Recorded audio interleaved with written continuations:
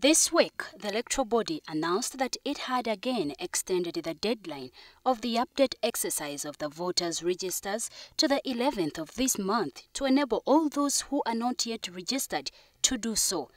This was based on the fact that some eligible persons may not have registered under the ongoing general update exercise, partly on grounds that they are already registered under the 2010-2011 National Voters Register, and neither have they registered under the National ID Project. Joseph Ochieno, a political analyst, thinks different. According to him, the extension is a clear manifestation of a political misfortune that Uganda is going through. The process of extensions for registration is a sign and a manifestation of how much shambles we've got in the entire process. In fact, it's not double extension, it's probably treble extension, and there's probably evidence that it might go beyond the 11th, let alone the fact that it could probably even be legally challenged. Originally, when the entire process started, we were promised that this would be a holistic exercise that would involve the registration and national genuine identification of all Ugandans, both at home and abroad. In fact, I know a number of people in the diaspora who, had it been the case that the deadline was the 4th, they would have made it into Uganda. Had they known that the extension was to the 11th, they would have been in Uganda. And what does this mean to the country's political development? There is lack of capacity within the system.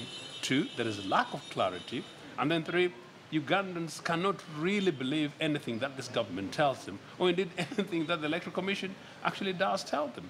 Now, really, if you actually have 3 extensions in 2 weeks, what it basically means that you don't plan, you do it piecemeal. Against this background drop of interpretation, Ochieno is advising the Electoral Commission and the government to come out publicly and apologize to Ugandans for mishandling the electoral process. I think the government should basically come out and apologize to Ugandans that they've mishandled it. After all, they're using our public resources. The Electoral Commission should stand up and apologize. And in fact, the Electoral Commission chairperson, who's an engineer, should come up and in the name of his own credibility, integrity and interest and in his own legacy to say that they actually got it wrong.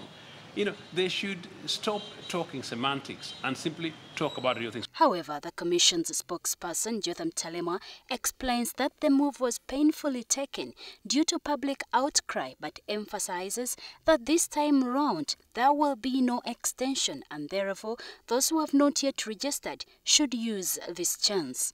So it is not poor planning, because for us we planned to carry out this update from 7th up to 30th.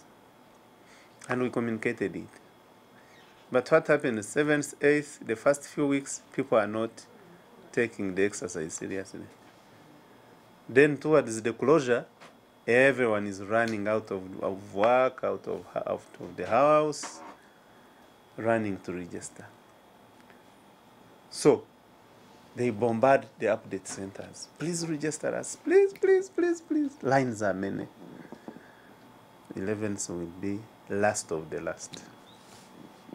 Even now we have been pushed to the wall as a commission to ensure that we give this extension.